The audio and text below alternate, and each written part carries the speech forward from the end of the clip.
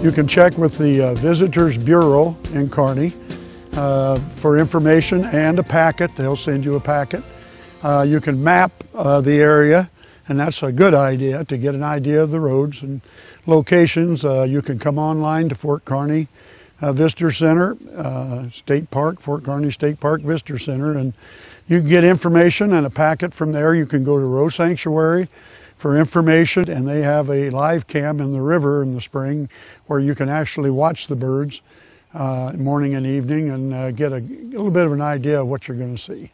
It's a good idea to get online and find out, contact these people, because you can come too early or you can come too late. You need to really, if you want to see the most birds for your trip, well, you want to pick the right time, and these people can tell you.